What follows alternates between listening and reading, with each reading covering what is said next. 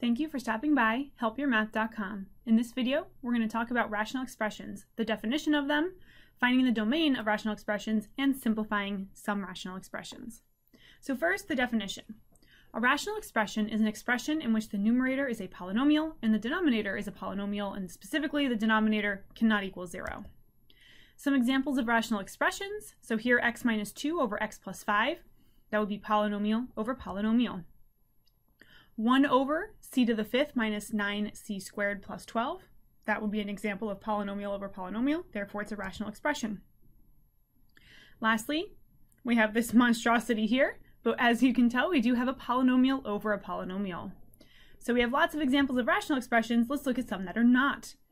This first example, we have the square root of 4 minus x over x to the 4th minus 7. The denominator is fine, but the numerator is not, and the numerator is not fine because this is not a polynomial. Polynomials don't have variables as radicands.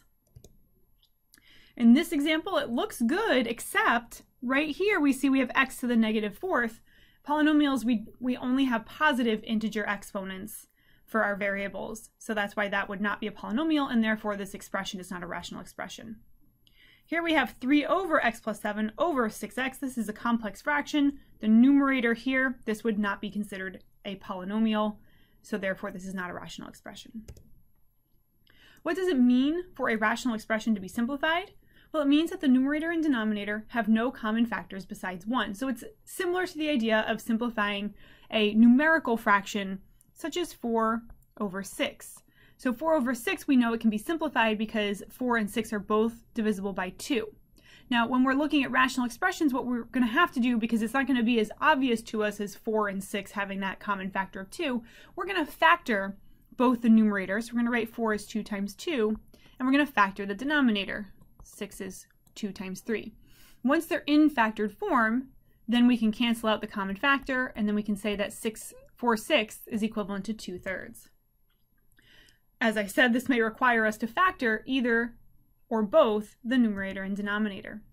Factors are things that are multiplied to each other and there is nothing else that they are doing. So I can't emphasize this enough because very commonly we see something like x squared plus 4 over 2x squared plus 5, and somebody says, oh look, there's an x squared in both the numerator and denominator. That's so cool, so I can cross these out, and then I'm left with, well, I don't even know, because that's not right. We cannot do this. This is not a thing.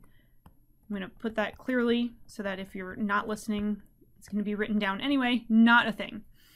Because x squared is not a factor of the numerator. In order for it to be a factor, the only thing that should be happening to x squared is multiplication, and there's something else. There's addition happening. In the denominator, you might say, well, x squared is being multiplied. It's being multiplied by 2. That's true, but it's also being added to 5, so therefore x squared is not a factor of the denominator. In this case, we actually can't simplify this. It would be already simplified. Okay. Something else that's important to talk about is the domain of rational functions. So the domain, we run into problems because we have variables in the denominator. If the denominator could possibly equal 0, that would be a restriction on the domain. So we need to make sure when we're stating the domain, we identify all values for x, or x, that would create a 0 in the denominator. And those get pulled out of our domain, so it does ask us to write our domain in interval notation. We would extract those values out. So our first example, we have 2 over x. Basically what I just said. So we want to identify any value that would create a 0 down here. So that means that x, what I do is I say the denominator cannot equal 0.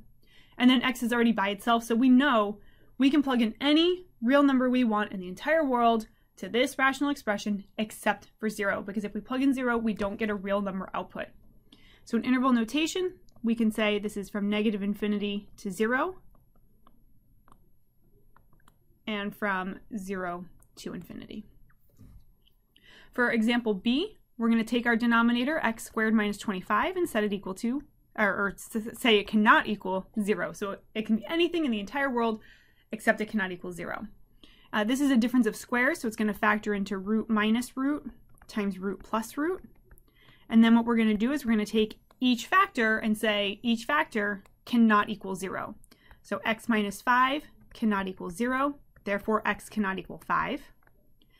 X plus 5 cannot equal 0, therefore x cannot equal negative 5. So x can be anything it wants in the entire real number universe except for 5 and negative 5. When we write this in interval notation, we would say it's from negative infinity to negative 5, or from negative 5 to 5, or from 5 to infinity.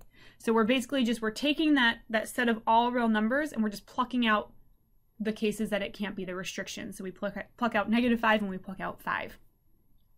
Example C, we have x squared plus 4 cannot equal 0, because that denominator cannot equal 0. This almost looks like a difference of squares, but it is missing the difference part of it. This is addition. X squared plus 4 can't be factored, so therefore we have no restrictions on our variable. There's no way humanly possible that the denominator is going to equal 0. And if you think about it, x squared, the smallest that x squared can be is 0 itself, and 0 plus 4 is 4. So the very minimum the denominator can be is 4. Therefore, there's no restrictions on this rational expression. So we would say that the domain is from negative infinity to infinity. It's nice when it works out like that. In our last example, we're going to just take our denominator and we're going to say, okay, x squared plus 5x plus 6 cannot equal 0. We need to factor this trinomial. Its target product is 6, target sum is 5. That would be x plus 3 times x plus 2 cannot equal 0. That means that x plus 3 cannot equal 0, and x plus 2 cannot equal 0. Therefore, x cannot equal negative 3, and x cannot equal negative 2. So we have two restrictions on the denominator in D. We would say the domain is from negative infinity to negative 3. Make sure when you're listing this, you go from least to greatest with your restrictions, because if you say from negative infinity to negative 2, you're including negative 3 in there, and that would be wrong. So you would just want to make sure that you put these in order from least to greatest. That work out? It did.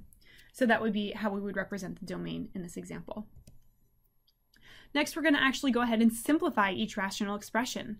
In our first two examples, it looks like nothing's factored, so we're going to factor the numerator. The numerator has two terms, and they have a GCF of 3, so we're going to say 3 times y minus 4. And the denominator has a GCF, it looks like, of 2. However, when I factor out that GCF, I'm left with y squared minus 16, which is a difference of squares, so it can be further factored. Oh, I'm glad that didn't do anything. So this is going to be 3 times y minus 4. We're going to leave the numerator alone. Over 2, and then y squared minus 16 factors into y minus 4, root minus root, times root plus root. Now I see, so now everything's factored. There's two factors in the numerator. 3 is one of the factors, and y minus 4 is the other. The denominator has 3 factors. 2 is one of them. Y minus 4 is one of them, and y plus 4 is one of them. Between the numerator and denominator, we do have one common factor, y minus 4. So we're going to factor that out, leaving us with 3 over 2 times y plus 4. You should talk to your teacher or professor about whether you're allowed to leave your answer like this. Sometimes they actually want you to distribute on the bottom and write it as 3 over 2y plus 8. Most don't, and I would say if they don't, then don't, because the more you do, the more likely it is that you're going to make a mistake, which is annoying. You would hate to have the right answer and then like mess up your distribution and get a wrong answer as a result of that. So check with your person who's in charge of your class and see what they say. In example B, looks like we have some factoring to do. Yikes, there's no GCFs anywhere. So we're going to focus on the numerator. For the numerator, if we're going to factor 8b squared minus 6b minus 9, our target product is negative 72. Our target sum, target product, negative 72. Our target sum is negative 6. So we're looking for two numbers that multiply to negative 72 and add up to negative 6. That would be negative 12 and positive 6. So our winning combination, negative 12, positive 6. We're going to expand the middle. We're going to replace this negative 6 with this negative 6b with minus 12b plus 6b, because we know that that adds up. So we're just expanding the middle to create 4 terms so that we can do factoring by grouping. Now I can group the first 2 terms. I can group the second 2 terms. 8b squared and 12b have a greatest common factor of 4b, leaving me with 2b minus 3. In the second grouping, 6 and 9 have a common factor of 3. Dividing that into both terms, we get 2b minus 3. These two terms now have a GCF of 2b minus 3. I'm going to pull out that GCF of 2b minus 3 and write the leftovers 4b plus 3. Okay, so I can rewrite this as 2b minus 3 times 4b plus 3. Now we want to do the same thing with the denominator. So in the denominator,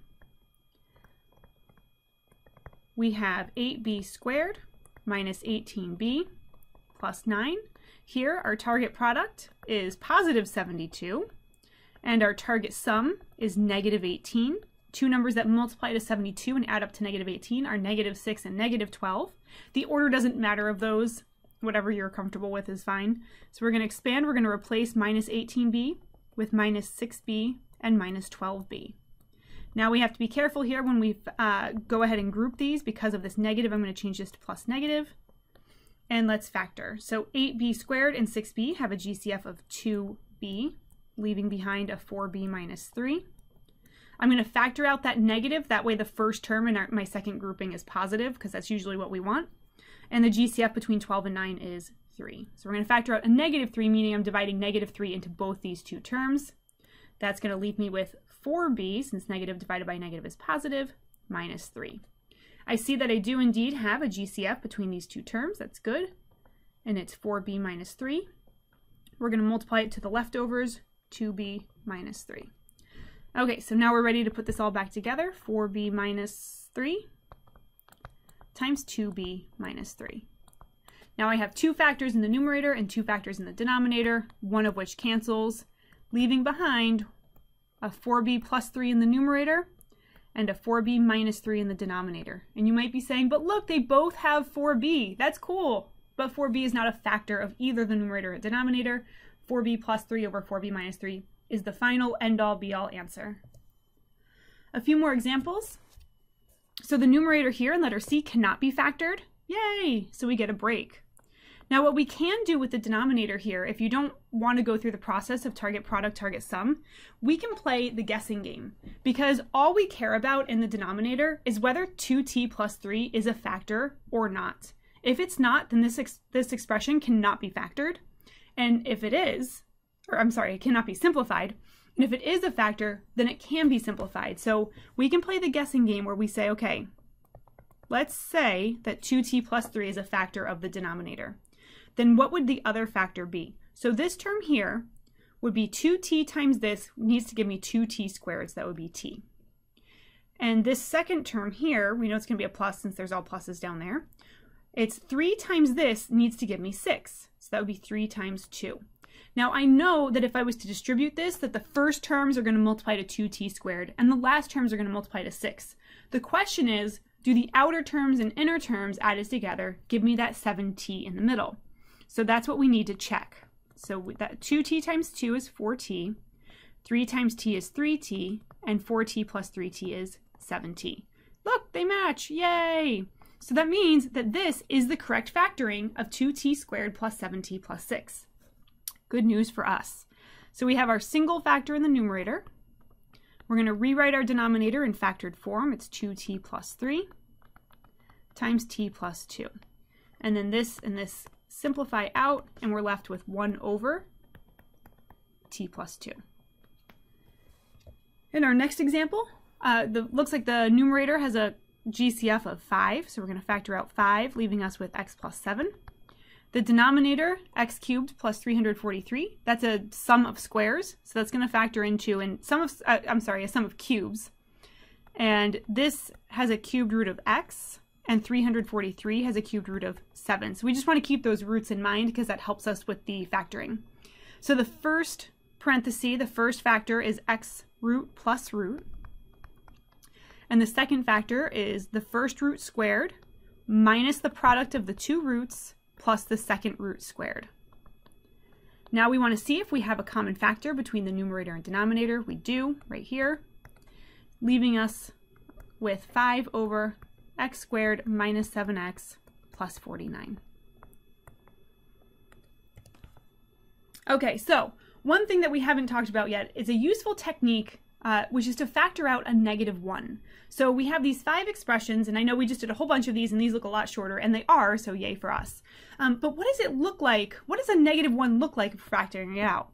We know what a positive 1 looks like, and that's when we have like something over itself. This would factor to, or simplify to, positive 1, because we have the same factor in the numerator as the denominator.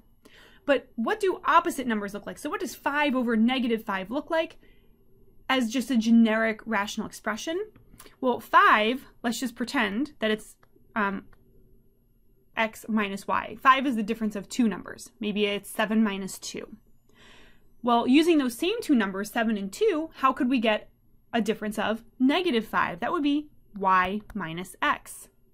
And we can justify this because if we leave the numerator as x minus y, but then we rewrite the denominator, normally we like to have our x first, so x, negative x plus y, and normally we don't like our first term to be negative. So then we could say x minus y over negative, let's factor out a negative, that would change the two signs, giving us a x minus y. Now we have a factor of x minus y in the numerator and denominator, but we have this negative, so that would be 1 over negative 1, which is negative 1. Now you don't have to go through this process the whole time, that was just my trying to explain why this hopefully makes sense, is that if we see x minus y over y minus x in whatever variation of variables, combination of variables and numbers, that will simplify to negative 1. So in our first example, we have x minus 3 and 3 minus x. So again, you could, if you want to, while you're still trying to get this to make sense, rewrite the bottom to get x first. Then we say, no, x should be positive. Let's factor out that negative. That would give me x minus 3. Then the x minus 3's cancel, and we get negative 1.